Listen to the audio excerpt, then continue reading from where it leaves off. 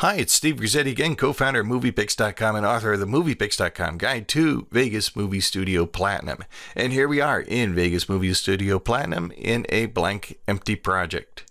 Before we do any editing with our movie, of course, we have to gather our assets. We need to get our media files that are on our hard drive into our project. And that's an important concept, by the way, that all media files that you're going to use in your project must be on your hard drive.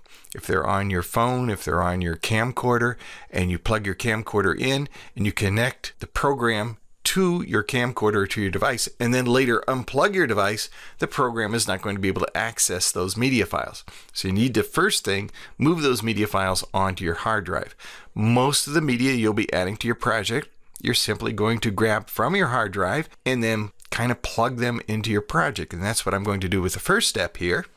If I select Add Media, the button here in the upper left of the Project Media panel, it opens up a browse screen from which I can browse my hard drive and select whatever video I want. Holding down the Shift key, for instance, grabbing the first and last in a sequence, and then clicking Open. And they'll be added to my project. There they are. And they'll appear in my Project Assets panel, from which I'll be able to just drag them on down to my timeline and create my movie. If your video is on a camcorder, you need to get the video from your camcorder to your hard drive. Now, a lot of people like to do this manually. Just connect it via USB and then browse using Windows Explorer to their camcorder or their device and pull that video and just copy it onto your hard drive. You can do that if you want and then use Add Media to add it to your project. I actually prefer to use a tool that is built right into Movie Studio Platinum. So right now I have my Canon AV-C camcorder plugged in and connected via USB to my computer.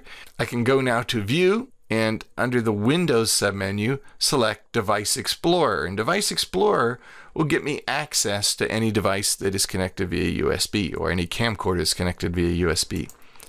In fact, if the program is running and you plug your camcorder into your computer, chances are the program is going to automatically launch the Device Explorer. The Device Explorer is a great little tool because it allows you to preview all of the video clips that are on your camcorder before you add them. It allows you to select which ones you actually want to bring into your project. You can play any of these clips simply by selecting one of the clips like this, clicking on it, and then clicking the little play button.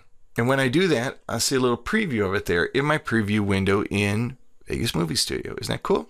You can set it up also for auto preview. If you select that option, whichever clip you click on automatically starts playing a preview.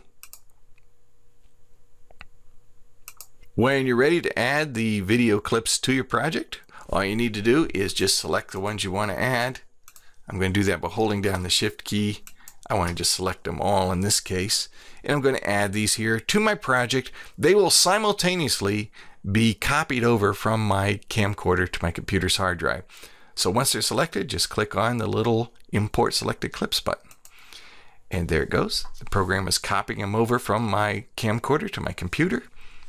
And when I close this, there they are. Those are the clips. They're now a part of my project. They're in my project assets or my project media panel, and they're also on my hard drive. So I can disconnect my camcorder now, and I can go about the business of editing my video, which is exactly what we're going to do in the next couple of segments here in our basic training tutorials. In part 3, we're going to actually start the process here of putting our movie together. Hope you'll join me for that. I'm Steve Grizzetti. Thanks for joining me for this one.